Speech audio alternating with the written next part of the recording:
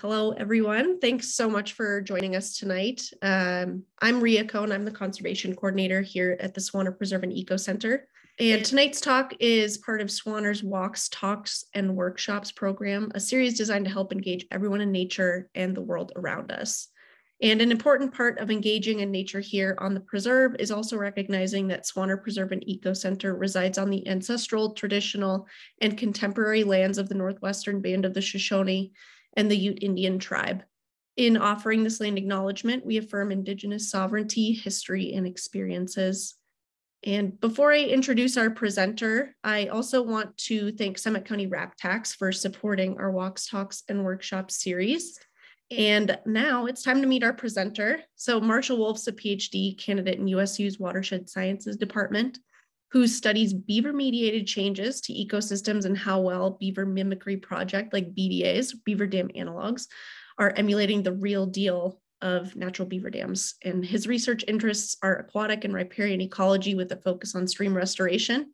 And we've been working with Marshall for the past 3 years, studying these changes on the preserve, and are really excited to have him back tonight to talk about his project and final findings. So with that, I will pass it off to Marshall to tell us all about it. Awesome. Thank you for the introduction, Ria. Let's get this going and get one of these going. Okay, so once again, thanks for the intro, Ria. Just kind of before we get started, I wanted to go ahead and thank the funders who've made this all possible, namely Swaner Preserve, the Sage Land Collaborative, the Utah Department of Environmental Quality, my institution, Utah State University, Department of Watershed Science, and the Ecology Center. So, just get this little thing out of their way. There we go. Okay, so a damn good job. 3 years of BDA restoration at Swaner Preserve. Let's get started, folks. So before we jump in, I just wanted to provide a purpose of this talk. Generally, we want to provide some context for the BDA project at Swaner, explain a little bit about our restoration design plan and our monitoring, share some results of the monitoring and research, and then provide some insights from our 3 going on 4 years of work at the preserve and the surrounding properties. In order to do that, I kind of created a little outline to organize the flow of the talk and kind of my general thoughts. We'll start off talking about restoration of East Canyon Creek in particular, and kind of set the stage for restoration and the like. Then we'll move on and talk about beaver dam analogs at Swaner. We'll dive into the meat of the talk, which is kind of some results so far from our restoration. And then I'll conclude by kind of taking some lessons that we've learned and talk about different stages as we move forward. So just to kind of set some background, the history of East Canyon Creek is important before we kind of get started talking about restoration. So East Canyon Creek was likely trapped by mountain men circa 1820, 1830s. This is unrecorded, but the reason I say it's likely is because we have some Rocky Mountain rendezvous, which were actual gathering of mountain men where they traded their pelts for money from their companies. So some of the early ones in Cove and Cache Valley, Sweet Lake, Bear Lake, Hams Fork, and Burnt Fork all occurred in fairly close proximity to Snyderville Basin and Swaner Preserve. So it's likely that there was trapping going on. By the mid-1840s, there was agricultural activity in Snyderville Basin with the first homesteading. And then in 1853, the creation of Snyder's Mill on White Pine, Red Pine, and Willow Creeks kind of cemented the activity of agricultural and industrial nature in the area. All these 3 things combined kind of started the process of changing the stream system. Just to give you a little overview of the watershed itself, we have Swaner Preserve here in purple at the headwaters of the watershed with Park City, Salt Lake, and then I-80 running through the middle. The terminus of the watershed is at the confluence with the Weber River near Morgan. generally, East Canyon Creek is a high elevation tributary. Most of the water in the stream is derived from snowfall. There are some monsoonal rain inputs that bolster August and September flows, but that varies from year to year. And then interesting of note is that the creek kind of alters between these wide valleys like we have up here at Swaner, and then narrow valley segments, wider valley segments, narrow valley segments, wider valley segments. So most of the research that I'll be talking about in this talk actually occurred up here in this purple outline that is Swaner. Just to give you a little more information on the hydrograph, it's kind of something we'll be talking about a little later in the talk. We generally have base flows in East Canyon Creek pretty much from October all the way through February. We start increasing flows in March.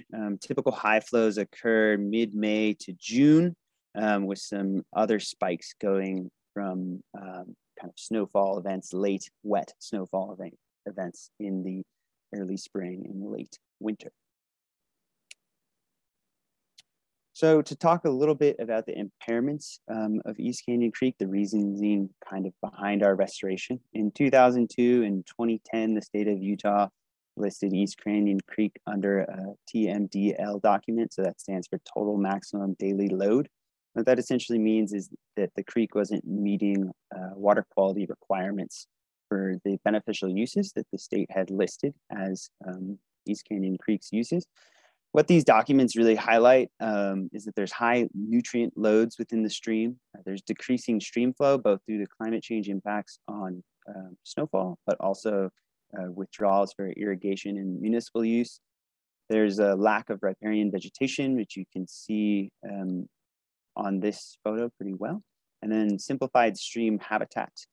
All these factors kind of combined to produce a state of the stream where temperatures and dissolved oxygen concentrations are limiting cold water fishes. That is to say, temperatures are getting too warm and dissolved oxygen is getting too low to really support the fish that the state was expecting to see in the stream. A lot of this can kind of be traced back to historical simplification of floodplains. So this is the south side of Swaner Preserve here in the bottom, and then the north side with East Canyon Creek running here. We're here at this little gold star, just kind of outside of Kimball Junction itself. And this is the stream in 1952 for some aerial photography. You can see it's generally a meandering system with all of these little brown, not brown, I guess more gray dots being willow patches. If we move forward to 10 years, we can see it's in quite a similar state, meandering system, lots of willow patches throughout the floodplain.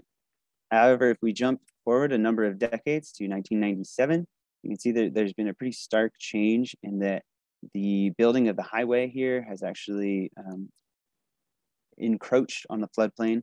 There's been a berm created here, and we have an artificially straightened stream to this reach. We have a general loss of willow activity from this middle section, while we still have some willow upstream, or sorry, downstream and upstream. And then if we jump forward to the present day or the near modern day, you can see that that process is continuing, that simplification process is generally continued. We still have a straightened stretch, straightened reach through here, and a limited number of willows in the area where they were lost in the previous 3 to 4 decades. To kind of give you a little more historical perspective, this is an 1869 map produced by the General Land Survey Office as part of the homesteading effort. So just to orient you to what you're looking at, this section here is generally the south side of the preserve at Swaner. And then this toll road on the map is actually modern day I-80 bisecting the preserve. And so what I'd like to point out here is 2 areas here on the south side of the preserve in Kimball Creek, where there's some large complex stream habitats going on, where we actually have distributaries, where the stream is breaking up into multiple channels that in some cases could stretch for half a mile or more. A similar thing is going on at Silver Creek, the neighboring creek, where we have a really complex distributary network, kind of an anti-branching system over there.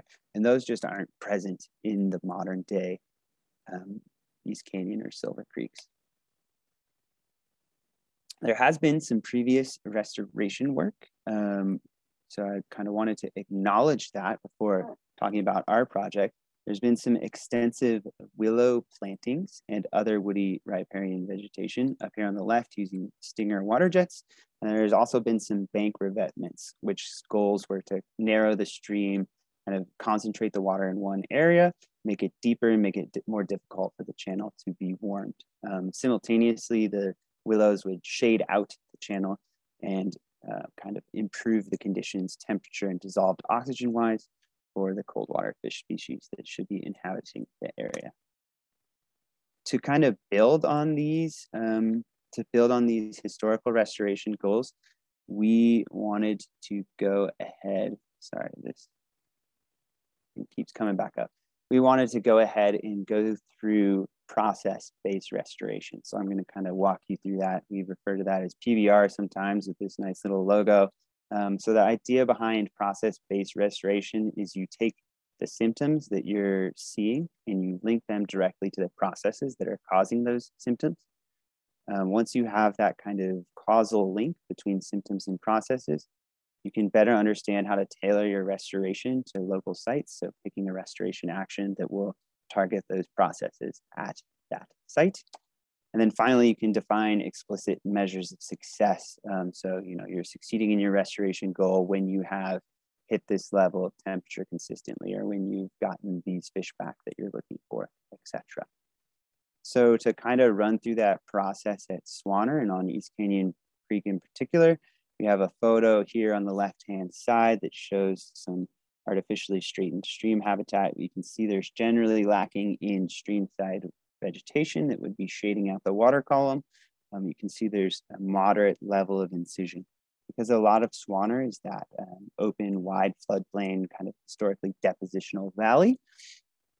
We turned to beaver as the natural choice to restore it because beaver would have been a dominant process prior to land use change and modification that occurred in the 200 years before we showed up. Kind of in the early stages of this project, walking around Swaner, we identified that most of it was kind of a stage A or a stage B in this diagram, where we have some level of incision, not a lot of live floodplain vegetation to kind of shade out solar inputs, while some of it had more of this inset floodplain, not a lot of conic upper floodplain surface. So what we hope to do is move it along this continuum and work towards a place where we can start getting complex channel features, get meanders back, get side channels, start recruiting woody vegetation to shade out the stream, and generally raise the water table, which is denoted by this little blue line on these figures. So end goal would be get to F down here. So to kind of work this process-based restoration technique into our particular system, we have our symptoms of low levels of dissolved oxygen, increasing amounts of non-native fish species, high levels of nutrients, and lots of macrophytic growth within the stream channel itself.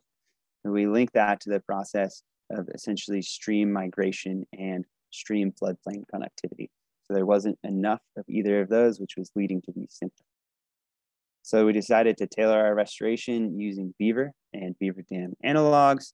And then we defined some explicit measures of success, some explicit goals, which I'll talk about in a second, but in adaptive management capacity, so that if we're not meeting our goals, we can go back in, change things up in order to better meet our goals. So what this would look like under an optimal situation where we've reached our goals is we have complex floodplain interactions being driven by beaver dam analogs or beaver dams themselves.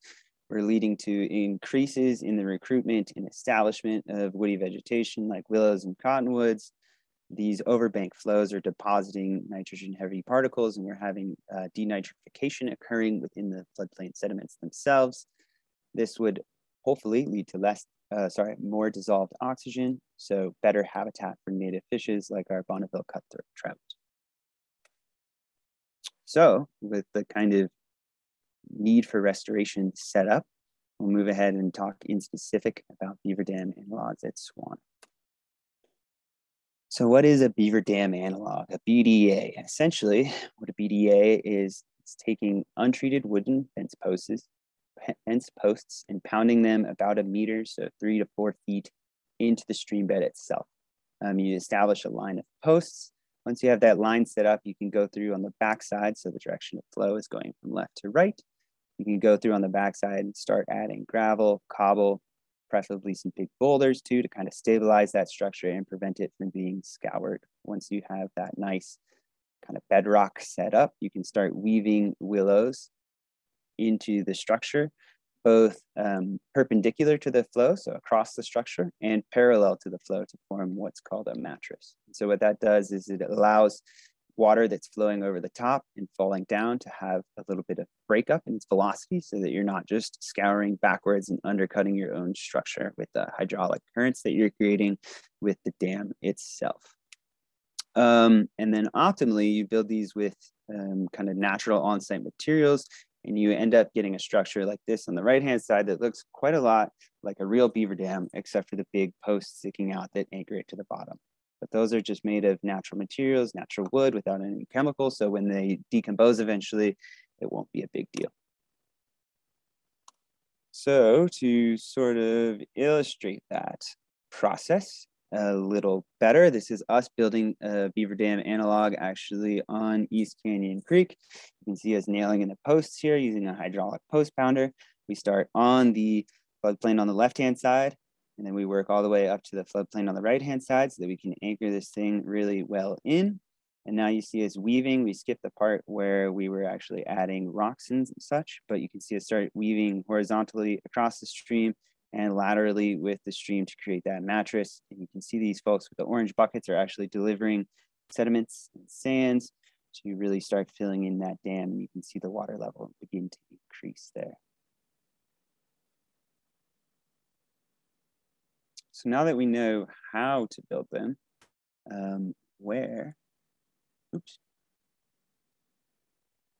now that we know how to build them, we need to establish where should we build them. So we really kind of came up with 4 tenets of where to build them.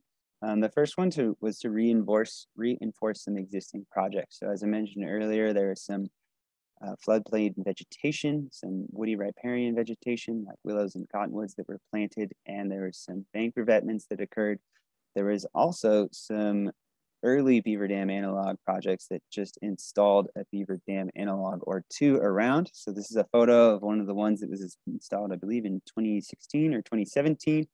And it actually blew out to the left-hand side over here and scoured this area out and created a new bar over here, which we call a win.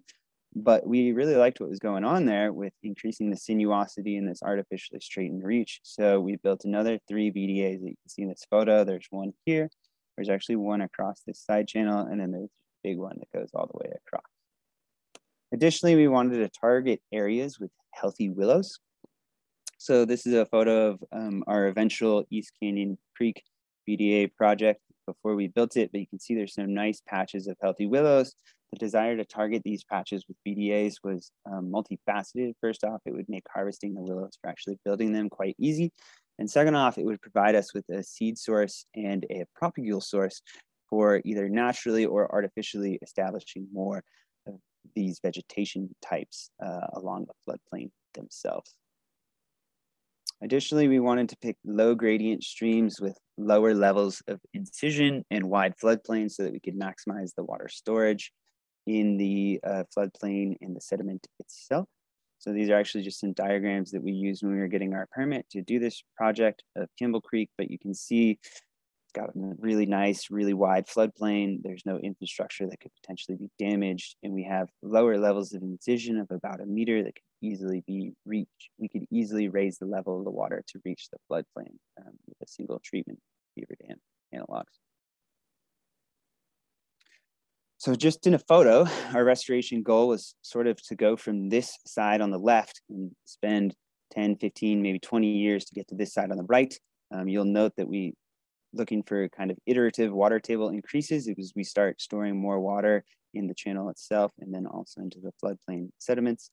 Additionally, we're getting the stream to move. You can see these new bars and these erosional patches that are being developed while simultaneously recruiting either natural floodplain vegetation or planting it ourselves. Hopefully, we don't have to do this whole process by ourselves, and eventually beaver will come in and accelerate the process, start creating some islands, and we'll end up with a very multi-threaded, complex, and a branching channel at the end of the day. So some project goals that are more specific, more in words, we kind of set out to accomplish were to diversify the fluvial processes. So just, enhance the areas of deposition and erosion to get the stream to meander, to get it out of its channel and onto the floodplain. We wanted to enhance habitat for native species. So particularly wanted to increase late season stream flow because as we talked about earlier, stream flow was declining in East Canyon Creek. We wanted to decrease the variance in water temperature. So essentially stabilize water temperature so that it's at a more optimal temperature and not fluctuating wildly between season and day. And then we wanted to increase the nighttime dissolved oxygen. So a big thing that the TMDLs highlighted was that dissolved oxygen was essentially plummeting at night due to too much primary productivity in the stream. So what happens when you have a lot of primary productivity is you have a lot of macrophytes and whatnot growing in addition to your organisms, your fish and your invertebrates and such in the stream. And when they're all respiring together at night, they crash the dissolved oxygen levels. In order to kind of get these other processes going up on top, we wanted to recruit some woody riparian vegetation, help shade the stream, so increase that dissolved oxygen and decrease the temperatures. And then we wanted to promote colonization of main stem habitats by beaver. There's plenty of beaver around, but they're not typically inhabiting the main stem. They're more dwelling on tributaries at the very, very top of the basin. So to accomplish these goals, we built a restoration plan, which was generally reinforcing the existing projects. We wanted to build 2 new heavily monitored complexes with 5 to 6 BDAs each. We wanted to monitor those complexes along with control reaches that were upstream from them and a natural beaver complex to kind of compare our man-made ones to a natural beaver one. And we wanted to link some restoration reaches together, work with other property owners in the area to expand our restoration kind of effects beyond just the reach scale and start seeing some basin-wide scale effects. So as I mentioned, we had some heavily monitored sites, and those 6 sites are what I'll be talking about for the remainder of this talk. So I'm going to go ahead and kind of run through what we were monitoring and where they are. So what we were monitoring was the fish community. Then we also were looking at kind of riparian ecosystem dynamics or function, particularly with some groundwater wells, some stream temperature loggers, and some dissolved oxygen loggers.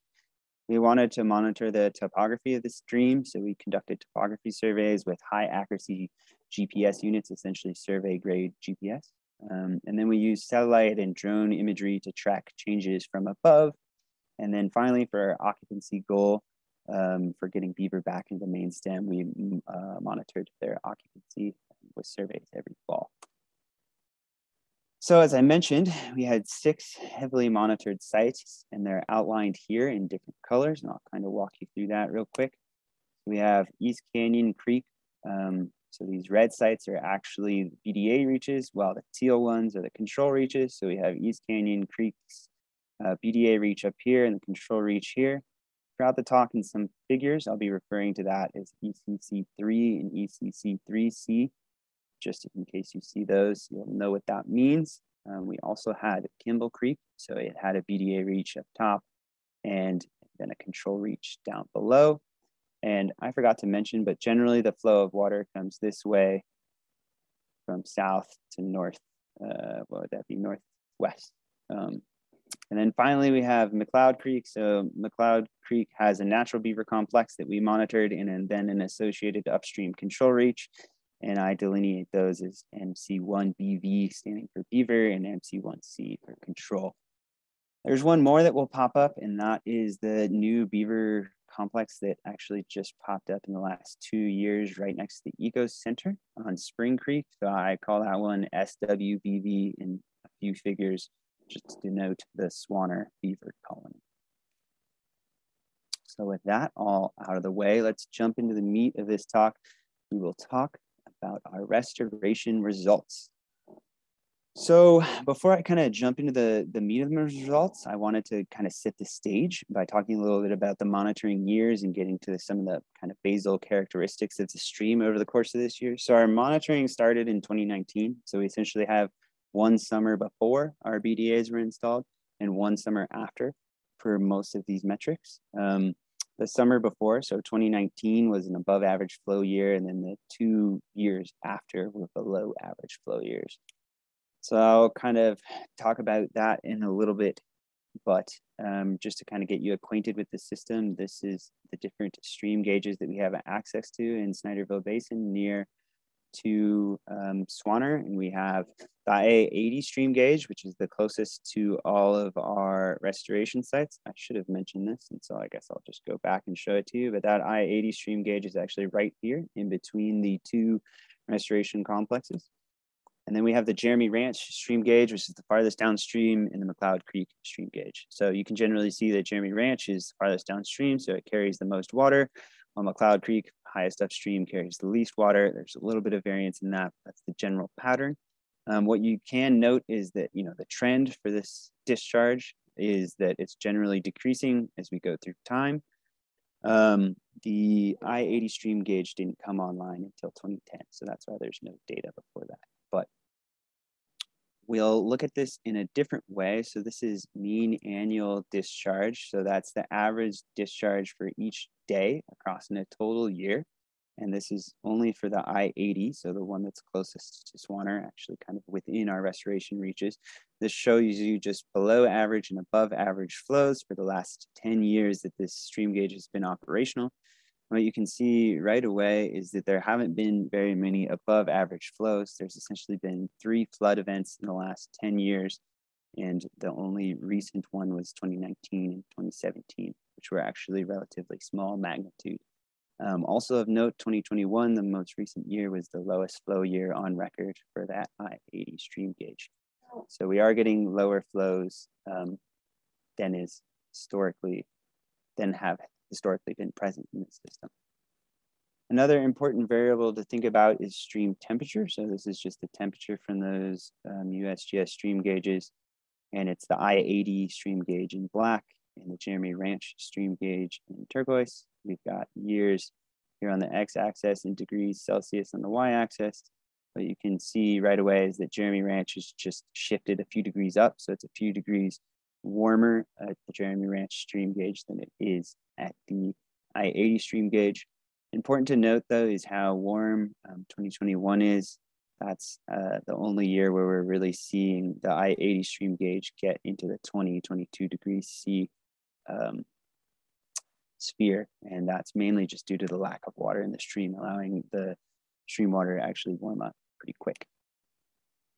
So now that we've kind of set that stage, the first thing I want to show you is just some before and after, mainly like a photo analysis of kind of before and after some of the BDAs. So to get a lot of this imagery, it's mainly drone collected. We collected images and still videos for purposes like this. We also collected top-down photos, mainly for mapping purposes. So we actually processed those top-down photos into ortho imagery, which is a fancy word for a large, very large image that's stitched together with hundreds to thousands of photos. You can make ortho images that are several acres to several miles in extent.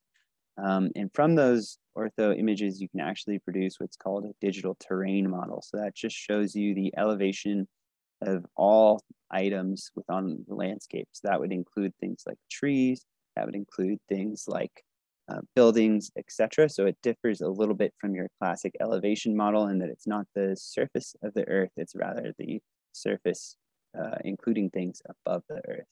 And we maintained accuracy for these things, for these products, for these data products, the ortho images and the digital terrain models, by using ground control points that we referenced with GPS. So we essentially pinned those images to the earth using known coordinates. So to start first by talking a little bit about the East Canyon Creek Complex, or ECC3. So this is ECC3 prior to the beaver dam analogs being installed. You can see stream flows going down this way. You generally have a meandering channel with some healthy willows along the side. This first photo is actually taken in 2019 in May, so it's like just starting to green up. This is actually a photo from October of 2020. And what you can see here is even though we have lower stream flows in October of 2020, we have significantly more water in this area kind of ponding up this peninsula that existed out here in 2019, and we're starting to get water back into the willows themselves, which hopefully would aid them in their growth. Another good imagery comparison comes from Kimball Creek. So this is the site of the Kimball Creek BDAs prior to their installation. Another photo from May of 2019. We have stream flow coming from the right, going to the left. And you can see, even though we're at relatively high flow at a high flow year, there is no water actually leaving the stream and going on to the floodplain. And this is the same exact spot in 2020 after the installation of the BDA. So you can see there's a BDA here, there's one here, there's one here, there's one here, and there's one here. And there's a pretty drastic change in terms of floodplain interactions that are occurring. We have overbank flows coming out this way, overbank flows out to the right, and then some even across this little area. So we've really increased kind of the connectivity between the stream and its floodplain just over the course of pretty much 1 year. To show that in video form, I will go ahead and show you this. This is from March of 2020. We're now flying upstream against the direction of flow, entering the beaver complex, and you can see immediately the floodplain connectivity that's going on due to the BDAs. Now, as soon as we pass that last dam, we're entering an area that is no longer influenced by the BDAs, and you can immediately see the drop in water level and then a corresponding lack of connection to the floodplain that's occurring.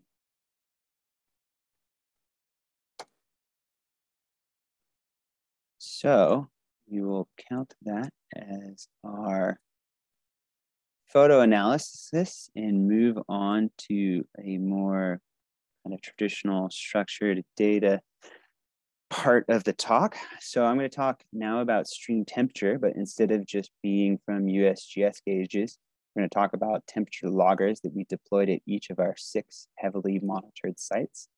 So these temperature loggers recorded the water temperature at 15-minute time intervals, and they were deployed, generally speaking, from June through October, although some were deployed a little later than that, particularly in that first 2019 year.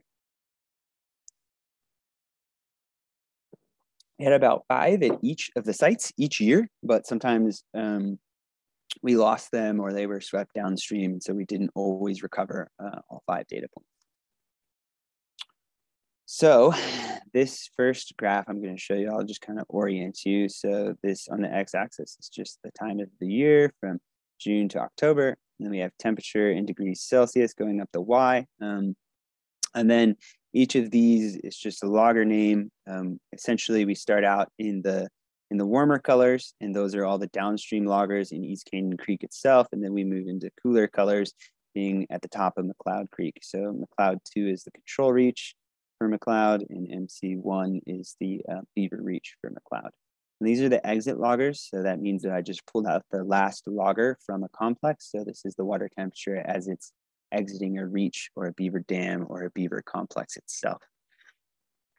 So what we can see in 2019 is that, as we'd expect, as we move downstream, i.e. as we get warmer in these colors, we're getting warmer water temperatures. The important thing to note, or something important to note here, is that there is a difference, i.e. a warming trend between the control reach for McLeod and the actual beaver reach that we were monitoring, the real beaver dams. And there's not really a ton of trend. We see a small amount of warming between some of the pre-BDA reach, because this is 2019 before we installed them. So the pre-BDA reach and their control reaches, that would be ECC 1.5 and ECC 5, KC1, KC 1.5. So yeah, the reaches are generally tracking each other between treatment and control. If we move forward 1 year to 2020, so this is after we installed the beaver dam analogs, we can see a fairly similar pattern is occurring. The coloration is the same, so these are the same sites, the same exit loggers, and we can see that there's a little bit of separation again between the natural beaver dam and its control reach, meaning there's some warming occurring there. There's some very minor separation between these 2 green lines, indicating that there's a tiny bit of warming occurring between the BDAs and its control reach. But we have a bigger separation between the BDAs in its control reach in East Canyon than we do in Kimball Creek. So we're seeing about a quarter to a half a degree of warming, which is very similar to the amount of warming that we're seeing in the actual beaver dams. If we move forward to 2020, we can see that 2021, we can see that the whole system is just drastically warmer. We essentially increase all the temperatures by about 3 degrees Celsius, which is pretty massive. You get a maximum temperature coming out of the BDA complex at East Canyon Creek of 22.5 plus degrees C, which is pretty warm. But once again, the pattern of warming between the beaver dams and the beaver dam analogs is actually quite similar, where the separation between the control and the dam's reach is of similar magnitude and intensity, and they follow each other throughout. So one other way that we can look at this data is actually look at change in temperature from the top of our monitoring section. So from the top of the control reach in McLeod, all the way down to the bottommost section at East Canyon Creek BDA. So this is the 2019 data from before, and what we have here is a change in temperature, and this is just a distribution plot. So it's similar to a histogram, but it's smooth and standardized, where 1 is the most likely to occur and 0 is never occurring. So what we can see from this plot is that there's very little warming that actually happens in terms of degrees change between McLeod and the Beaver complex, while we get a spike in the Kimball Creek complex that comes up to about 1.75 degrees C, and a much bigger spike in East Canyon of about 3 degrees C. And this is before we installed any beaver dam analogs, so we can think of this as kind of the natural capacity for warming that the system has as you're moving downstream and going through areas that have more and less vegetation, interacting with upwelling and downwelling of the stream system, and having springs come in, tributaries, and the like. Now, if we move forward to 2020, we see that McLeod Creek, the beaver complex, is a very similar signal. Hasn't changed very much, but now we have all these other all these other colors overlaid. And one thing to note is that we have a lower water year in 2020. So this x-axis is extended farther out. We're getting warmer into the 4 and 5 degree range, whereas in 2019 we had more water and we were only getting warming into about the 3 degree range.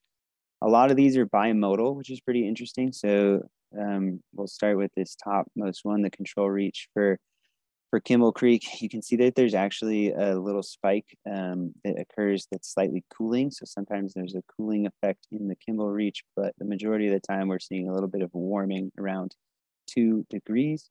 And its treatment reach, where the BDAs are, is almost exactly the same as it is. There's like a tiny bit of offset by maybe a 10th to a 20th of a degree Celsius, so not much. However, between East Canyon and its control reach, there's more of an offset, maybe about half a degree. So there's more warming that's happening in the East Canyon and its control reach than there is in the Kimball reach and its control reach. Now, if we compare that same 2020 plot to the 2021 distribution, we can see that just everything was shifted, kind of phase shifted to the right, while we have very similar patterns. So this is going back to 2021, just had less water and was more warm than 2020 was. All three of them together just to show you kind of the differences between years. But really the take homes from this is 2021, low water year, regardless of site or treatment effects, the water was just really warm because there wasn't a lot of it, and it was quite a warm year in terms of temperature as well. The pattern of warming from the before period, so in 2019, and the after period, 2020 to 2021, is very similar. So we're not seeing drastic changes by adding the BDAs. We're seeing maybe a quarter to a half a degree of warming being caused by the BDAs. Interestingly, that BDA associated warming is a very similar magnitude and offset temporally to the natural beaver dams. So it seems like that kind of process is being very well emulated by the beaver dam analogs themselves. And then the Kimball Creek control to BDA warming is less pronounced than the East Canyon Creek to its control to BDA warming. I think a big reason for that could just be the size. East Canyon Creek is a wider stream, so it's able to kind of absorb more sunlight. And another big thing is Kimball Creek has a lot of upwelling springs and potentially more potential to store cold water within its floodplain surfaces. So it could just be a combination of factors that's causing that. So for temperature, we're going to jump into some topographic surveys and we'll talk a little bit about those. So I use what's called a real-time kinetic GPS, a survey grade GPS to survey each of our 6 heavily monitored sites in 2020 and 2021. We surveyed both the BDA sites, so East Canyon Creek and Kimball Creek, in 2019 as well. From those, we built 3D maps of each site using GIS software. And from those maps, we calculated the water depths, and then we calculated sediment budgets, essentially estimating areas where erosion and deposition had occurred. Kind of show you that process. This is one of our topo survey, just the raw points. The background being some drone imagery that we collected on that same day. So you can see here in the blue, this is the Thalwag, the fastest, deepest section of the stream. In the yellow, we have these bounding kind of maximum bankful areas. And then in the pink all around are just topographic points that help us illustrate not only the floodplain, but also things like deep pools and riffle sections by collecting topographic data. We collected side channel and kind of other constraining features if they were present. From that data, we could create a digital elevation model, or a DEM, and that's what these contoured lines are. So we have a DEM, or a physical model of the surface, both of the stream and of the floodplain. And from that DEM, we could actually calculate water depths because we knew the elevation of where the edge of the water was, and we knew the depth that the surface went down. So we could essentially subtract them to get water depth, and that allows us to really pull out where pools are and illustrate where riffles are and kind of see, different features like this glide that goes around this bank. Additionally, we had the digital terrain model that I mentioned before, so that would show us the elevation of the vegetation. So you can see like these are really tall willow stands while this is just flat grass, and then we have the very flat highway and such. To kind of show you a little more how this process worked, I'm just going to show you this short clip. So this is actually as part of creating the digital elevation model for Kimball Creek. We used what's called a triangular irregular network, the TIN for short. We took all our points and we interpolate between points to create this model. We can go through then and find errors or places where we have interpolations occurring to correct those before we actually go in and calculate our statistics on water depth and sediment and deposition. You can actually see some of the BDAs in there. This is the 2020 data for Kimball Creek.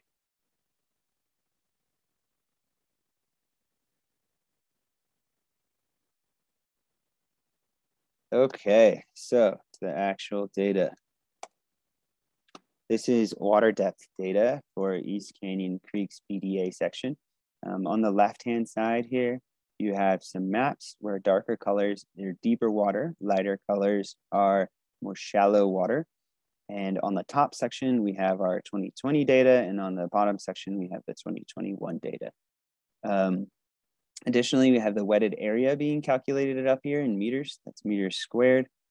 So what we can see is that the BDA section has pretty deep water throughout, with a really big deep pool here. And actually between 2020 and 2021, we have a little more wetted area, which is interesting because we had a low flow year in 2021. So I think that kind of points to our efforts to maintain and rebuild these BDAs whenever they needed it, optimally multiple times per year. On the right-hand side over here, we actually just have a histogram. So this is the frequency of different depths occurring. And you can see a very similar thing going on where between 2020 and 2021, we have a slightly deeper distribution of depths than we did in 2020. So 2021 was a little bit deeper, even though there was less water in the system, thanks to our maintenance efforts on these BDAs. Now, if we compare that to the control reach, so these reaches are the exact, just about the exact same length, so they're very comparable between one another, we can instantly pull out that this control reach is much shallower across both years just based on the colors in this plot. Additionally, the wetted area is about half of what it is in the BDA reach, so we have just less area of aquatic habitat that we're dealing with, which is important when you're talking about things like invertebrate and fish communities.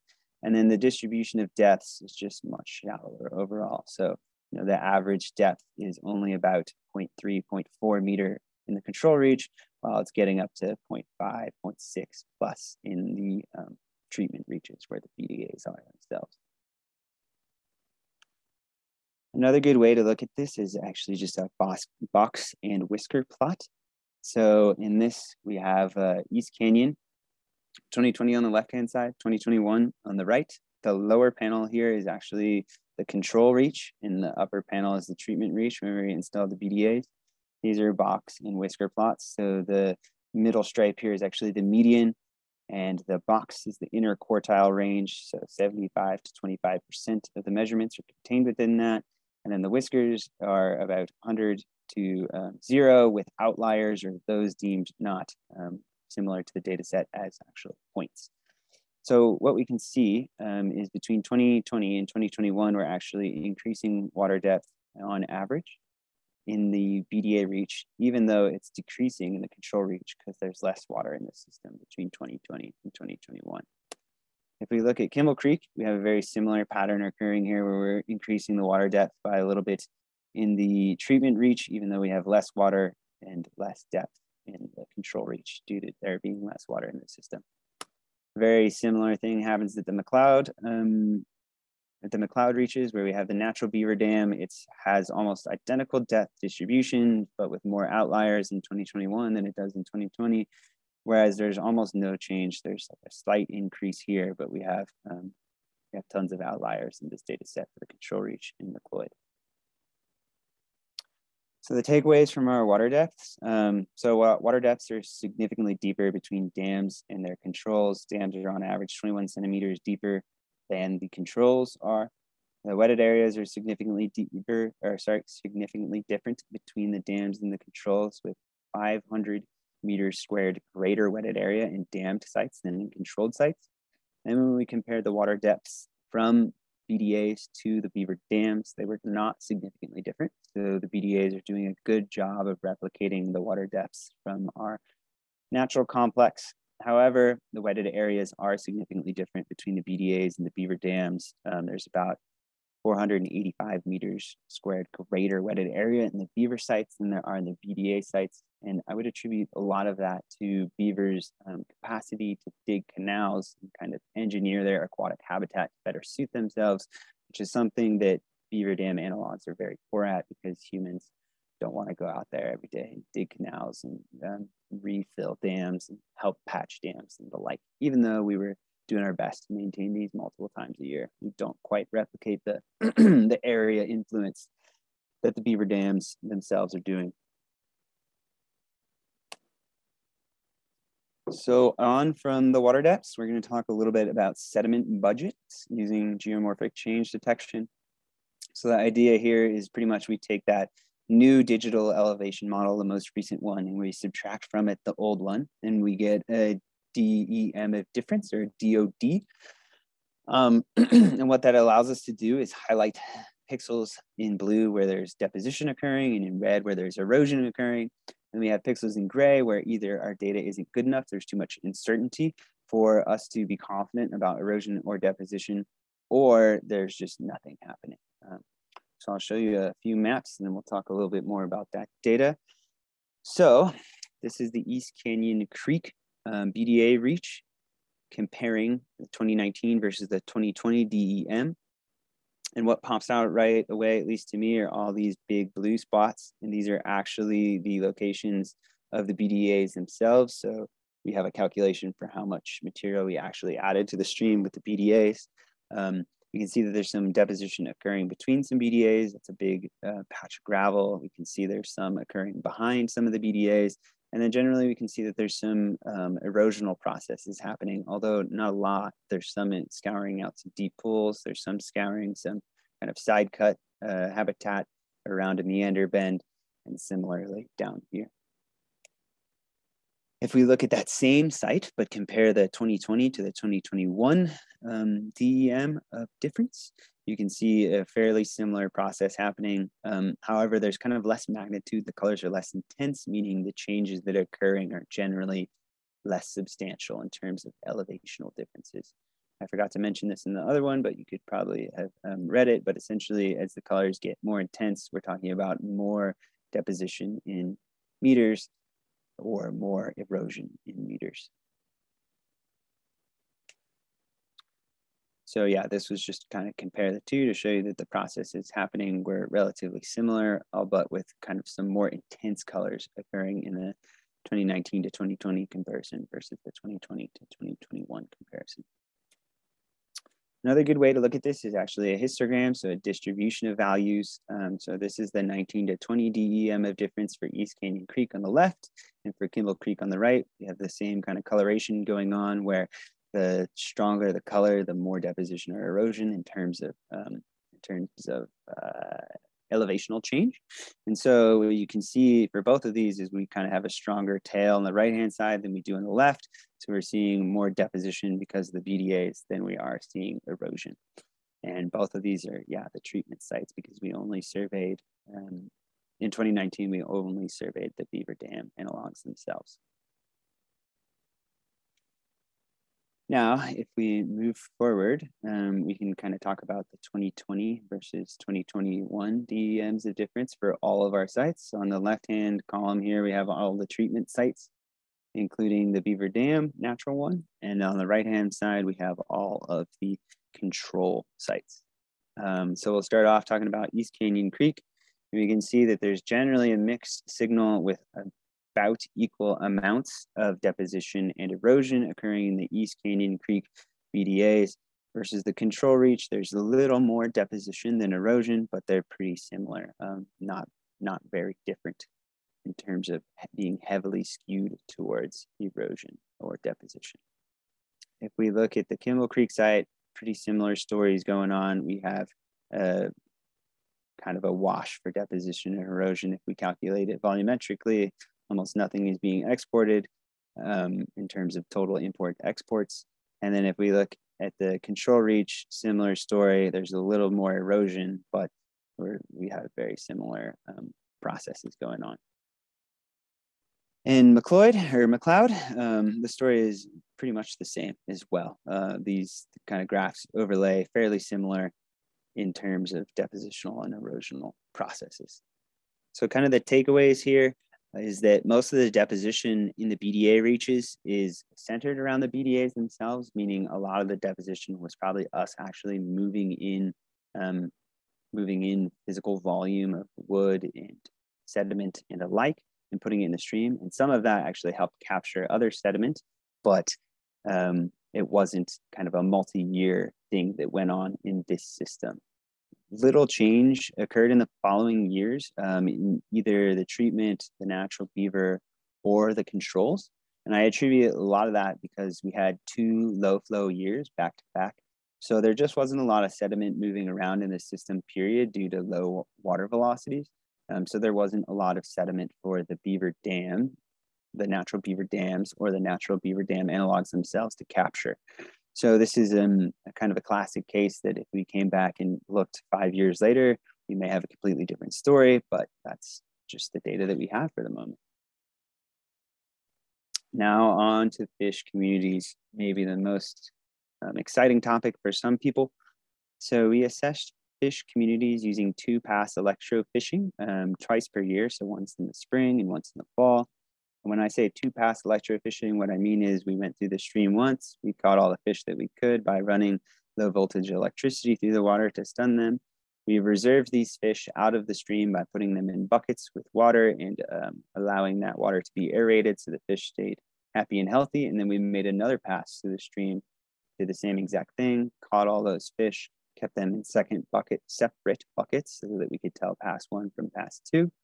Once we had done that, we collected biometrics like length and weight. We scanned fish for PIT tags, which is passive integrative transponders. They're very similar. They're exactly the same technology that your pet would have in order to be identified as your pet if it gets caught and taken to the pound. And so we would implant those in the fish if they didn't have them, or we would record the number of their tag if they did have them. From this data, we calculated some population size estimates for each site of different fish. And then we calculated some growth rates for species across different sites. So we're going to start off with some population size estimates. We'll start talking about brown trout, but just to kind of orient you to these plots. So we have these 6 different columns, and those correspond to our sites.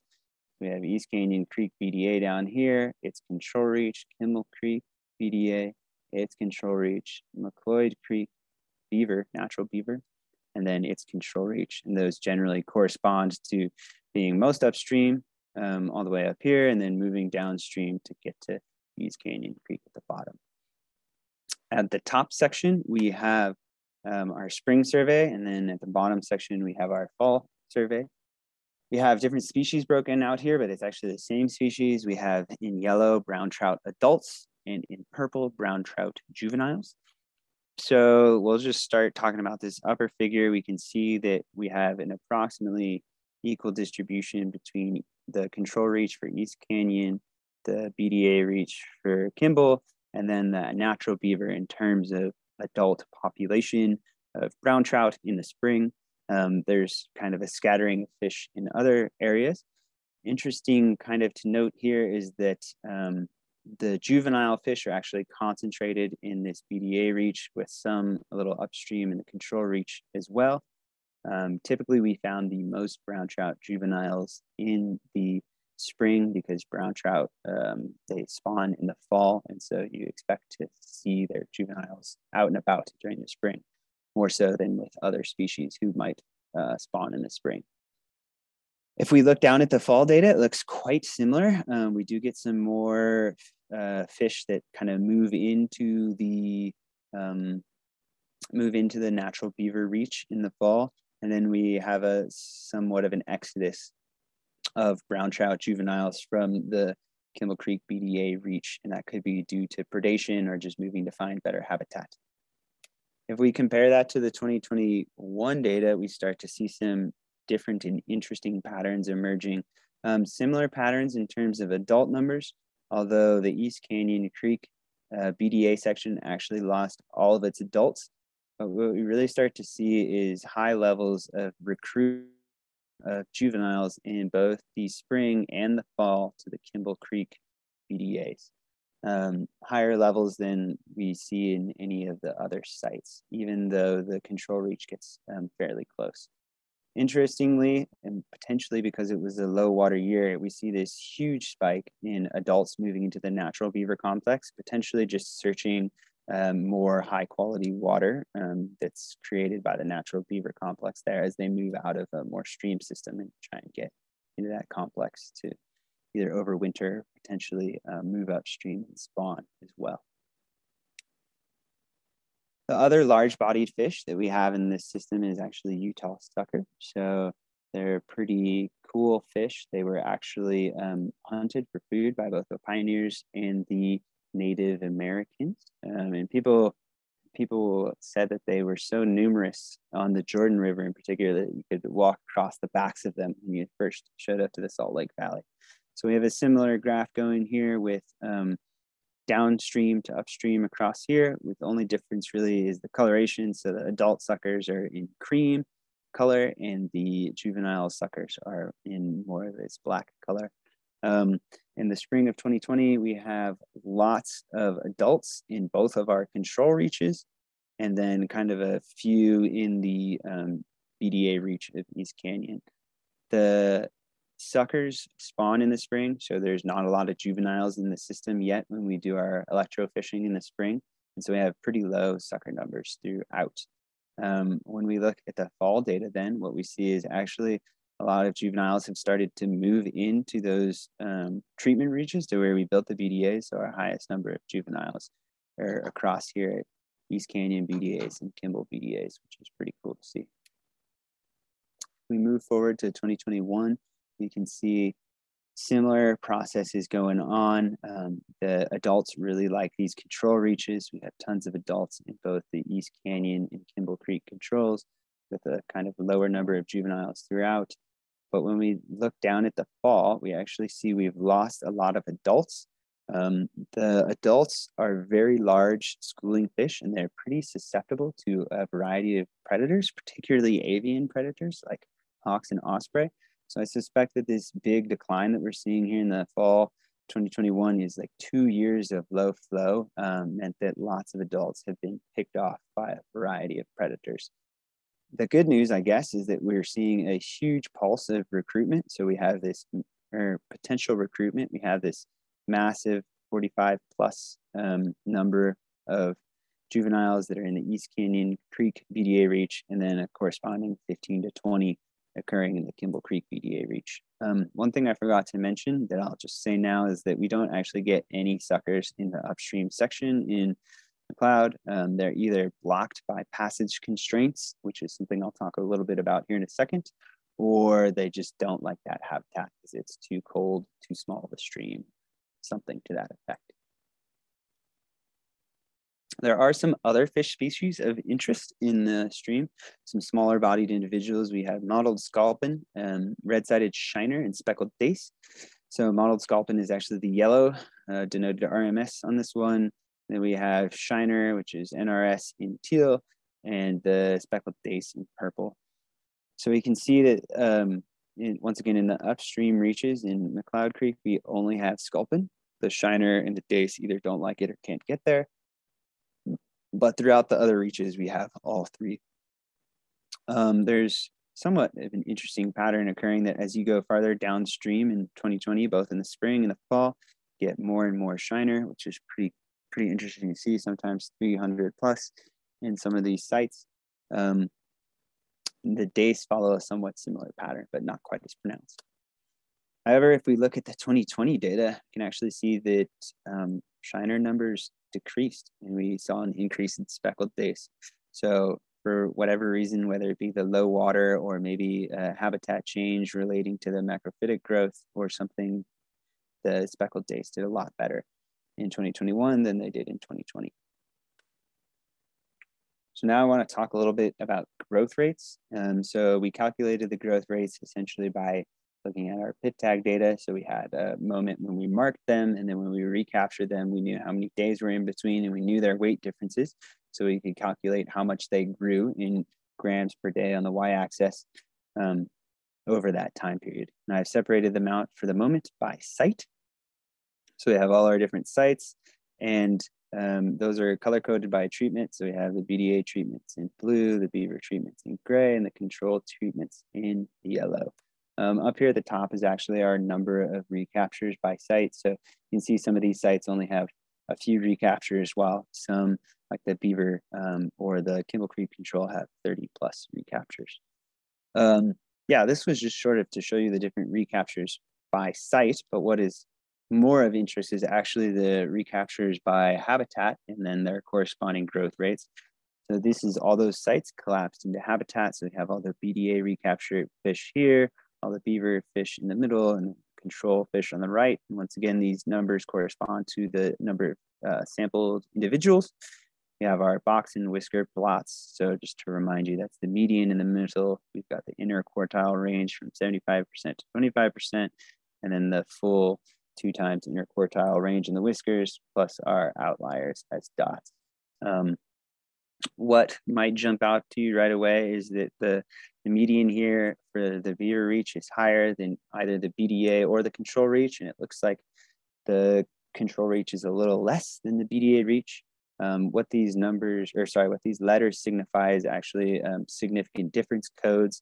So I ran an analysis of variance and then looked at actual significant differences between pairs. What we found is that the beaver reach, we had fish growing significantly faster than either the BDA or the control reach. However, the BDA reach wasn't growing significantly faster than the control reach in a statistical sense. So we can't say that the BDA is approximating the growth provided by the natural beaver dams. Part of that might be due to temperature, part of that might be due to food source.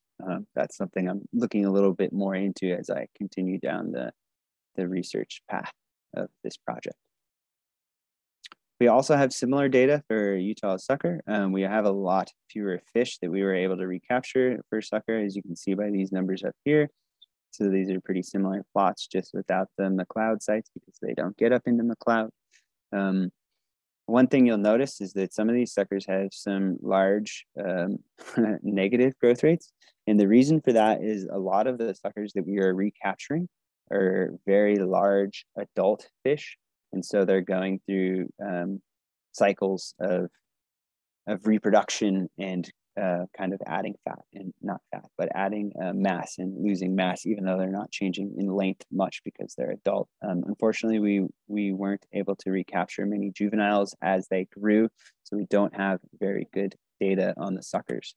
In fact, when we break it out by habitat type, the data is so poor in terms of distribution. We only have 3 recaptures in the BDAs compared to 22 in the control. So these guys really prefer the control sites, at least as adults, to the BDA sites. So I can't compare these statistically due to sample size differences. So one more thing before we move on and talk a little bit about some other stuff is to look at kind of migratory movement. So when we would tag a fish in one location, we might recapture it in another location. So that's what this plot is broken down by, where we have the area where they were tagged or marked on the left, and then the area where they were recaptured on the right. We detected 22 migratory fish during our study, or fish that moved between different sites, which is pretty cool. Then we have these color-coded where brown trout is in blue and the suckers are in yellow. So for our migratory fish, we had about an equal distribution for both brown trout and suckers in terms of where they were captured. However, where they were recaptured, we don't quite have the same equitable distribution. What we get is lots of recaptures of brown trout, particularly in control reaches, but with a decent amount in about 4 in the treatment reach, in the BDA reach of Kimball Creek. While most of the suckers are actually, they're only moving a little bit. What I was trying to say here is that the suckers tend to move a little bit downstream, it seems, based on this data, and the brown trout tend to move a little upstream. I think part of that could be migratory for spawning for the brown trout. They're moving upstream to find better spawning habitat, but another aspect could be just searching for better temperatures. Also of note is that new beaver complex that's right out the eco center in Swaner that I mentioned before. We did get a recapture of a fish, of a brown trout in there that we had previously tagged in the control reach for East Canyon, I believe. So this new beaver generated habitat is preferable for the brown trout enough that they're kind of migrating to find it, even when it's brand new. So kind of my take homes for the fish community section is the BDAs appear to be enhancing juvenile production, or at least providing juvenile habitat. That's particularly notable for Utah suckers in East Canyon Creek, and notable for brown trout in Kimball Creek, where we're seeing lots of juvenile fish inhabiting both of those. Growth rates for brown trout are significantly higher in beaver dams. BDAs don't quite replicate this.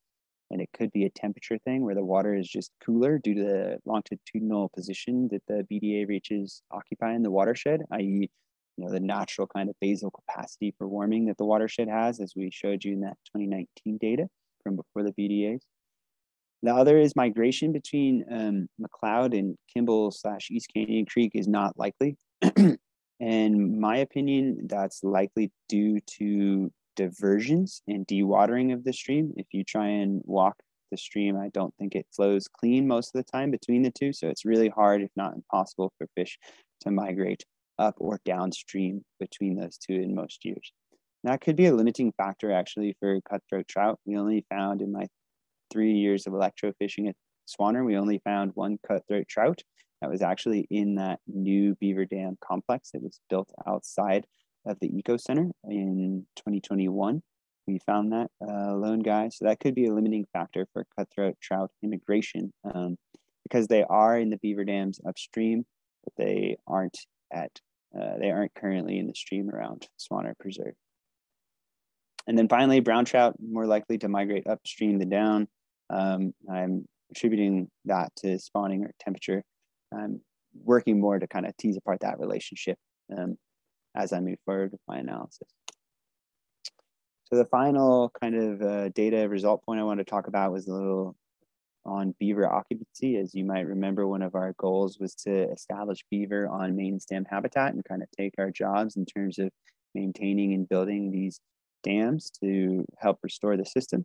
In order to quantify occupancy of beaver, we did fall surveys for signs of beaver. So our key signs were food caches, dam maintenance, and lodges. If we found 2 of the 3 of those at one of the sites, we classified that site as occupied. So we did these surveys actually for more than just our heavily monitored sites. There was 2 other sites that had beaver dam analogs built on them prior to 2020. And then in 2021, there's a load more beaver dam analogs that were actually built in and around Swaner. Some 80% of the BDA sites had some form of beaver use. So one of those 3. Actually, let me back up for a second. So this little cartoon actually illustrates really well the 3 different signs that we were looking for.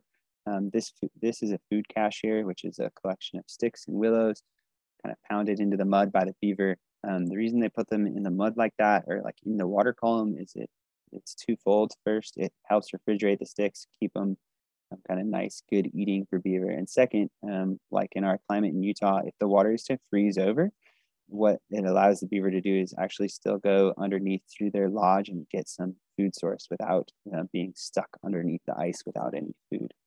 So that's the food cache. We have a lodge, which you all are probably familiar with, and then we would actually investigate dams themselves for active maintenance by beaver, which we determined by looking at the placement of the sticks themselves, placement of mud, scent mounds around the area, and the like.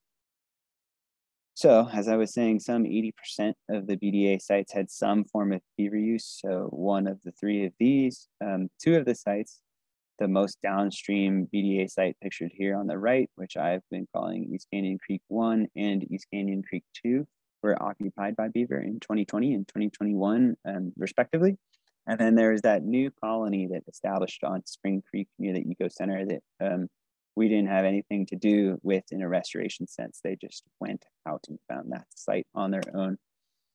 This little red circle actually shows you one of the lodges from aerial imagery. So these are some BDAs we installed, and then that same fall that we installed them, they actually came in and overtook it. So this is a close-up of that same lodge that I'm highlighting. This is kind of near the railroad car bridge that heads out on, I forget what that trail is called on Swaner, but if you're familiar with that railroad car bridge, it's near to that.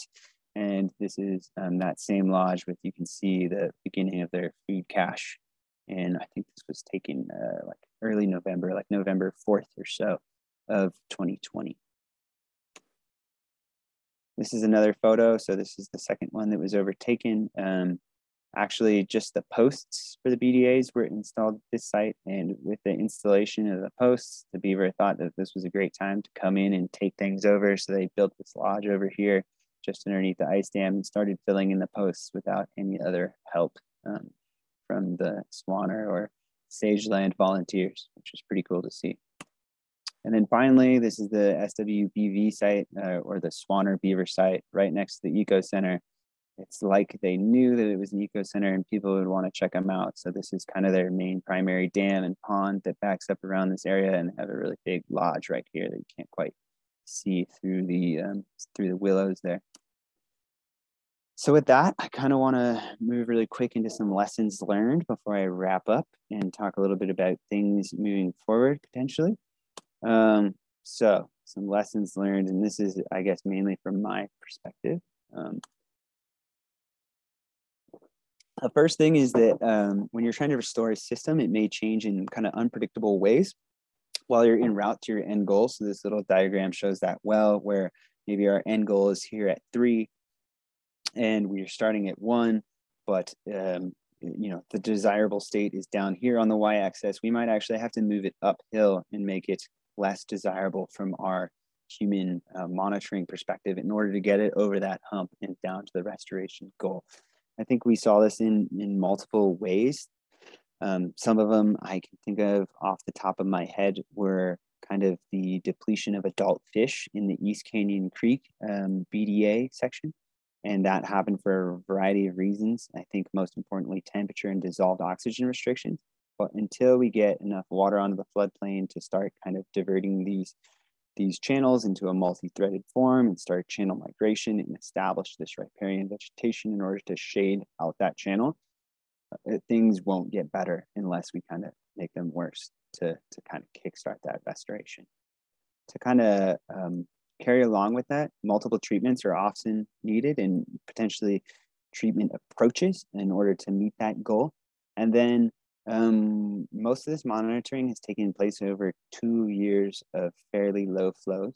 So without high flows, we can't expect a lot to change in terms of stream migration and actual changes to the structural forcing of the stream. And the reason behind that is there's just not enough velocity, there's not enough energy in the system to really be moving around these gravels and cobbles and cutting new channels into the floodplain. There's not enough of the force there. So if we came back and looked in 10 years and we had 2 or 3 big floods in those 10 years, we might see completely different results than we've seen at the moment. The other big thing, and you can see it really well in this photo, is this really light colored vegetation all throughout, kind of right next to the stream bank, is reed canary grass likely needs additional treatments in order to get some of this woody riparian vegetation established. If you're not familiar with reed canary grass, it is either a native invader or a fully invasive species, depending on who you ask. But it's a really kind of aggressive species that takes over riparian areas. It chokes out other plants like our willows and cottonwoods that we're looking to recruit. And then it forms really, really dense root mats that are highly resistant to erosion and actually prevent stream migration in a lot of cases. So far, we've just tried to treat it by essentially flooding it out, adding more dams and kind of flooding water into the system. And that has worked to a certain extent, but it doesn't quite have the area of impact that we'd like to see to really recruit some woody riparian vegetation. So additional treatments might be something like laying down tarps to actually kill it physically, or herbicide treatments, potentially constant mowing, potentially grazing. Yeah, there's some other options out there. This is one project in Washington. They actually put down tarps to eliminate reed canary and then planted willows and cottonwood directly into that tarp so that they could access the water while reed canary couldn't grow up and through. So that could be a potential option, especially for some of these point bars that we'd like to recolonize. The other was that sub-yearly maintenance is really needed to ensure that the BDAs are actually mimicking beaver dams. So beaver are constantly maintaining their dams, and so should we, but we don't quite have the time to do that. So we need to maintain them as often as possible in order to really reap those benefits like natural beaver dams are providing. I think we did a pretty good job of that over the course of our study, but a lot of beaver dam analog projects don't go back frequently enough, if at all. So I think that's something important to remember when going through a restoration process like this. And then finally, building with some non-traditional materials, things that aren't typically mentioned in the restoration community for beaver dam analogs, such as old Christmas trees or coconut fiber erosion mats, can really increase your efficiency. It can really increase the bang for your buck. Some of the most important dams in terms of connecting to the stream to the floodplain were actually built primarily with Christmas trees and erosion mat. What the erosion mat really did, I think, from my perspective, was it emulated the mud packing that beaver do by just trapping all these particulates on the dam itself. So the dams that we laid a coconut fiber erosion mat on tended to be more watertight, more sealed, and thus put more water out onto the floodplain than the ones we built without erosion mats. And like I said, not a lot of people are doing that. It would be interesting to see how this erosion mat technique would actually hold up under higher flows. It might create more drag and be more prone to blowing out. But an important thing when you're trying to diversify the hydraulic and habitat structure of a stream is that blowouts of your restoration structures actually should think of those as a good thing. That's the stream realigning itself. So, you know, you're not the one in charge, typically in a restoration. You're just trying to provide it with the boost that it needs to get from one degraded state to a more kind of natural, more uplifted state, if you will. And then moving forward, so there's continued efforts on Swaner to maintain the existing BDA complexes that we have. That's sub-yearly maintenance that I've been harping on about. Expand them potentially by installing dams upstream and downstream, install new BDAs when they blow out, particularly at those heavily monitored and those older complexes. There's an active effort by Rhea, her conservation team, and some other volunteers to plant willow stakes, cottonwood poles, and other desirable riparian shrubs along the riparian corridor to help kind of accelerate this process of colonization and encourage shading of the stream itself. And then there's some expansion of BDA projects kind of throughout the Snyderville Basin and some logjam projects as well. There's been a big effort by Swaner to start adding some BDAs to their intermittent streams, so start trying and store some water in the floodplain soils that are actually upstream of the main stem, kind of help prolong that base flow. And then being led, I believe, by the Sageland Collaborative is an effort to actually build some BDAs on the main stem down at Bad Apple Trailhead near the water treatment plant on East Canyon Creek itself. So with that, I'd like to just give a huge shout out to all people who kind of allowed this work to happen. In particular, we've got Rhea and Nell from Swaner, Janice from Sageland Collaborative, got Hunter and Katie from Swaner, and Alex as well from Swaner, and then all my texts of the year, Jaron, Reggie, and then good old Cobb, Jacob, and special thanks also to all the people who helped fund this. We got the people I mentioned in the beginning, but Gillen Water H2O lent us a bunch of loggers and really helped us, I think, in our early years, as well as the DNR. So both UGS, the Geological Survey, and Wildlife Resources both donated some time and money to help us keep the BDAs built, maintained, and kind of up to snuff. Can't say enough about the Ecology Center for helping me with some money, and Utah State University Department of Watershed Sciences. Sageland, again, have been awesome, really helping get the volunteers out to actually build and maintain these structures. And then the Department of Environmental Quality provided us with some crucial funds to actually buy posts and other materials that we needed to build the BDAs themselves. And with that, I'd like to thank you all for coming, particularly you, Nye Guy.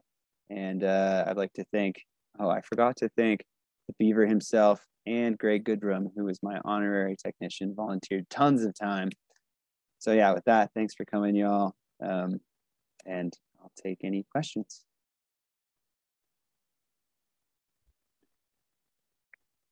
Thanks so much, Marshall. So cool to see all that data kind of come together after our years of work. So commend you putting this together and the 3 years of data collection that we have done. And we have some time for a few questions, so I will field some of those. And I don't know if we will get to all of them, but I also want to just kind of put out there that you can always contact Marshall directly or myself with any questions too. So if you think of something later, if you're watching this recording later and you have questions, feel free to reach out. And so one question from Michael, who is a beaver believer and has helped build some of these BDAs on the preserve, said, if he recalls correctly, one of the BDA goals was to improve the water table kind of adjacent to the stream bed. Any kind of indicators along these lines?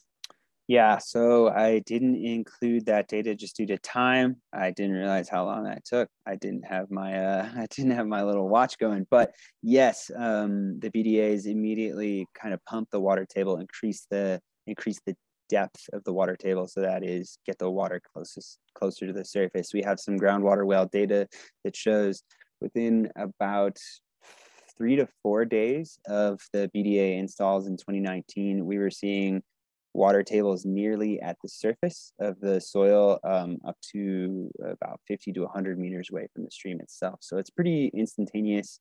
And it can be prolonged, but just like anything, when you have really low flows in the stream, you're not going to see a big impact. So that's kind of stream flow dependent.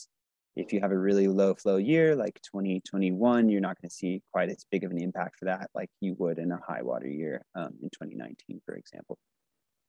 Cool. Kind of along the same lines, another question from Michael, just talking about typical range of CFS cubic feet per second in East Canyon Creek. And I will throw the gauge in the chat and you can look at years of data for this, but we typically see anywhere from 40, 50 CFS in East Canyon Creek on that Bittner gauge in like spring flows and snow melt, all the way down to right about now, this time of year, we see our lowest flows that can approach 1 CFS, 2 CFS, which are really low flows. We are hoping to have at a minimum 6 CFS to support fish populations in the stream. So just to kind of give you a little context about the fluctuations there.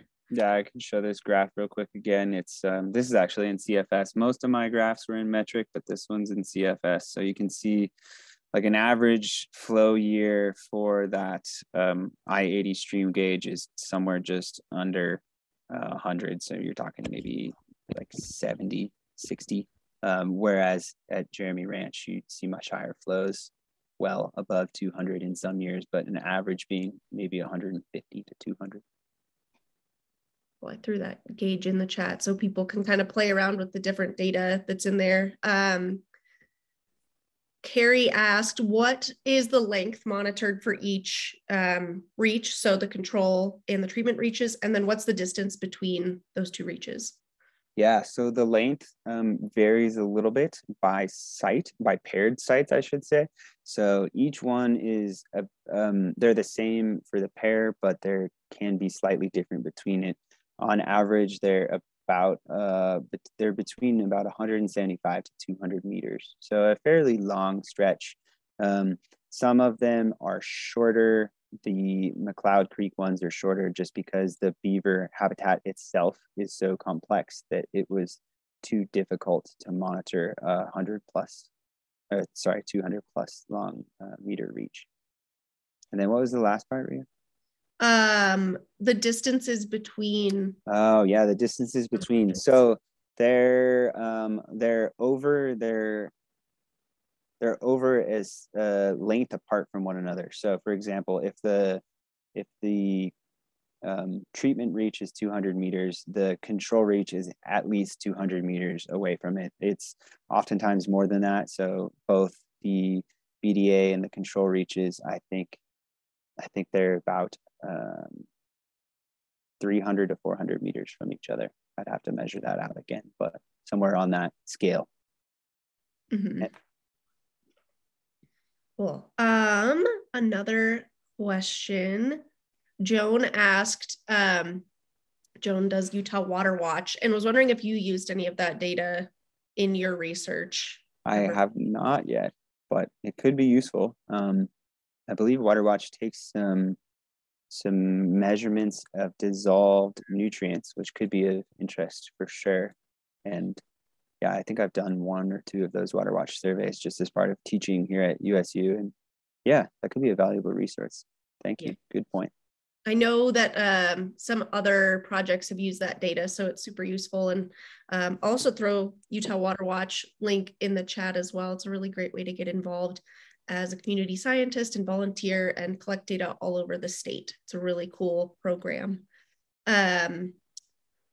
Let's see, I'm kind of looking through. Abby asked, do you follow a pre-existing program or process for BDAs? So maybe you can kind of speak to BDAs as a whole, and we didn't invent them, and kind of how they came about a little bit. Maybe you can kind of Yeah, for sure. So yeah, the general kind of recipe, if you will, for BDAs was pioneered or really developed by some researchers, mainly from USU, working on a project in Oregon, Bridge Creek Watershed, where they were looking to kind of enhance the perseverance of beaver dams. They kept getting blown out So they came up with a strategy to sort of nail the beaver dams into the stream themselves using these wooden fence posts, and then try and build their own to create a strength in numbers scenario.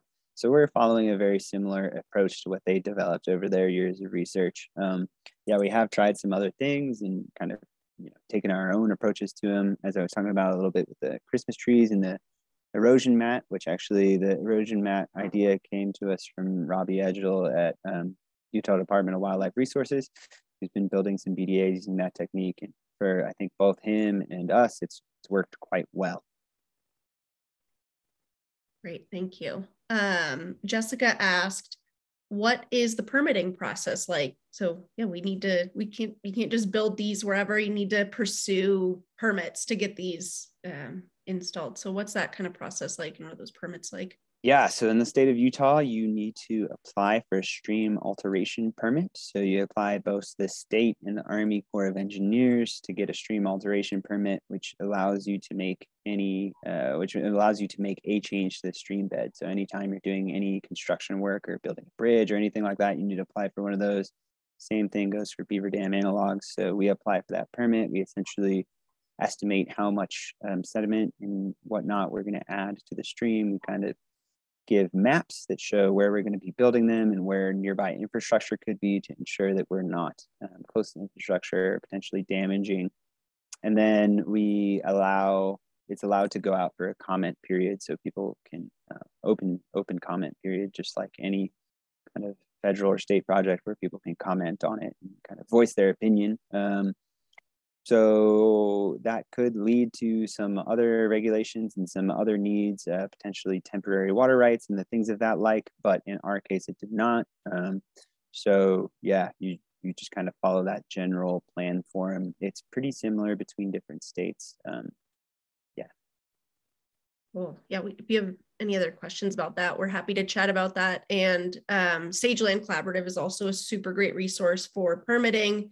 And they are happy to kind of teach people if anybody's a practitioner or is looking to build BDAs. They're just a really great resource for navigating the kind of permitting process and what works and what doesn't work for that. Yeah. So they've been a huge help. Let's see, Inca, who is one of our preserve neighbors, who's awesome. Beavers are taking down some trees near the Glenwild Trailhead. So there's some beaver activity on East Canyon Creek right now, and kind of whole trees seem to disappear. And it appears that the beavers are kind of pulling through maybe a fence. Do beavers use that whole tree? Do they drag the entire tree? This is kind of speaking to beaver behavior that may be witnessed. Maybe you can speak to that a little bit. So typically, they can utilize entire trees, but they don't pull the whole tree. They'll kind of chew it into pieces. They'll section it up, if you will, very similar to how a human might use a chainsaw to buck up a tree, but they'll use their teeth, break it up into all these little pieces. They'll take the smaller limbs and whatnot first, use those as food sources and some modicum of building material. And then they typically use those really big pieces to help build their dams. If you ever go to, for example, a beaver colony in an aspen grove, you'll notice that they don't use every part of every single tree. That's just kind of the way of the world. Most of these trees that are in a natural setting for beaver are adapted to their chews. So they produce sprouts or suckering, as it's known. So they kind of regenerate from their root system if the main stem has been taken down. So the beaver chew can be a big problem in an agricultural or more of a subdivision home setting where some of these species aren't used to beaver chew and aren't going to resprout. But in a wild setting, like in an aspen grove or a willow stand or cottonwood forest, it's not that detrimental because these species are adapted to kind of take that disturbance as a positive in their favor, so to speak. Yeah, great. That kind of speaks to Inca's follow-up, which is about kind of concern of beavers taking down trees, which we are really on that wildland urban interface on the Swaner Preserve. Like on one side of the fence is the preserve and the other side is housing and I-80 and commercial and bike path, all kinds of stuff going on. So we are really kind of aware of that interface and relationship with it. So we've done a lot of tree protection near the eco center. Marshall showed a picture of that dam and pond and lodge that just like right next to the eco center. And so the beavers there have taken down a lot of our larger trees, which was a surprise at first when they first moved in, but we've also seen a lot of that sprouting that Marshall has spoken to from those cottonwoods and aspens that have been taken down, just tons of sprouts being shot up. That being said, that it is important to protect some trees in this kind of more urban setting, or in a residential area. If there are trees that are in your backyard that you don't want to get taken down by beavers, that's totally fair. And we have done a lot of fencing, done some painting, a lot of kind of trial and error in protecting trees, and we've got it pretty down now. So if anybody has any questions about that, and maybe I'll follow up with you offline, Inka, about that, we can share a lot of resources about favorite fencing, what's worked, what hasn't worked, and we have been able to kind of protect larger trees that we don't want to get taken down by the beavers, while leaving plenty for them to stay and have plenty of food and material for their lodge and dam. Let's see, any other kind of questions? I'm scrolling back. Anybody have any other questions? Let's see, Joe said, is there a nominal range of stream flow reduction to gauge a minimally effective BDA? So are we measuring, maybe this question is kind of like, are we measuring stream flow as a success or not, or kind of changes in stream flow? Yeah, so I do. The short answer is I have a bunch of data that I didn't present. We collected a bunch of stream flow measurements last year, and we created our own sort of miniature stream gauges, both below and above the two BDA complexes, to kind of get at this question. The short answer is there wasn't a lot of change between below and above. I'm still working up that analysis, and I didn't put it in here just for time's sake, but we're looking at changes of like 1 to 2 CFS, both in the positive and negative direction, depending on the time of year and the current condition of the stream. So that is, sometimes we were losing 1 CFS, sometimes we were gaining 2 CFS, sometimes it was flip-flopped between the two. Yeah, it's a complex subject. Trying to get at a water balance using only stream gauges is would be looked at with some suspicion, I think, in the water resources scientific publishing community. But I think it is a really important question, and it's something that people have asked a lot, both in relation to beaver dam analogs and natural beaver dams. And there's a lot of ongoing work that kind of just illustrates that it's really site dependent. It really changes from site to site, and it has a lot to do with kind of that floodplain and then even groundwater geology interactions. Yeah, cool. Joe said, yeah, probably an area for future research then. So lots of research to be done and more to learn. Someone followed up about kind of beaver tree protection, sand painting. Have you done any toxicology study on the potential harm to beaver health if they end up consuming any paint? So where we have painted trees with a mixture of sand, it kind of makes sandpaper. So we're not, we have not studied beaver like blood toxicology if they have ended up chewing these. What I've discovered is it's not super effective over a long term, and fencing is much more effective, just a physical barrier. So, in the past, we've kind of mixed sand and paint together, exterior paint, and it makes like a sandpaper covering that is abrasive to chew on, but that may hold beavers off for a long time, and it may not. They may look at it and eventually be like, I can't take it anymore. So that's not something that we've looked into, but is a valid question. But the sand painting alone is not something that I would suggest as a kind of end all be all for tree protection, and would definitely say fencing or physical barriers are much more effective. Scott asked, was there any pre or post macroinvertebrate surveying done as well? The answer is I wish that I had the capacity to collect that data, but I did not, unfortunately. So no, we don't have a lot of pre and post macroinvertebrate data. There has been some research on that that's been published about beaver dams in particular. And kind of the main takeaway is that beaver dams are more like pond habitat. So they contain a different assemblage of species than the normal stream species. So what you typically see is if you're looking at something like diversity across a stream, that beaver dams can enhance diversity by allowing more pond or lake adapted species to live there, while they have a little bit lower species diversity in them. Like within the pond itself has a little lower species diversity than the stream next to it does. But if you look at it from a landscape scale, they're actually increasing species diversity by capturing or providing habitat for new species that wouldn't have existed there prior. Cool, thank you. All right, one last question from Sierra, who has built a lot of BDAs on the preserve and just across the state. What kind of inspired you to pursue this research? Could you speak to that a little bit?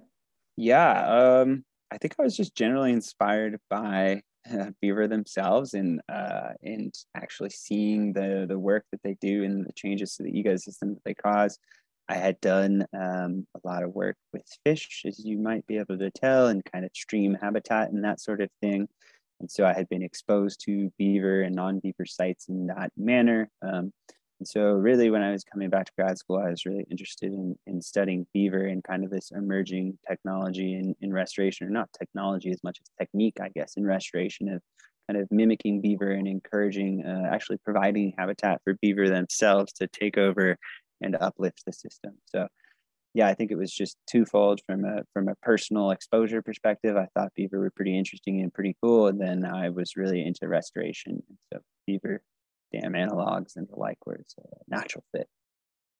Cool. Well, we've loved getting to build all of these BDAs and study them on the preserve and get so much of our community involved. And we have all these beaver believers with us tonight who have been part of this project, which is really awesome to see.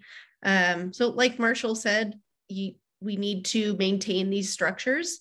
And so even though I am not out there every night chewing and putting mud on these dams, even if people may think so, we will have some volunteer events this fall where we will be kind of rebuilding these dams and adding to them just like beaver would. So you can look for those this September. We'll be getting out all over the preserve and you can practice your BDA skills.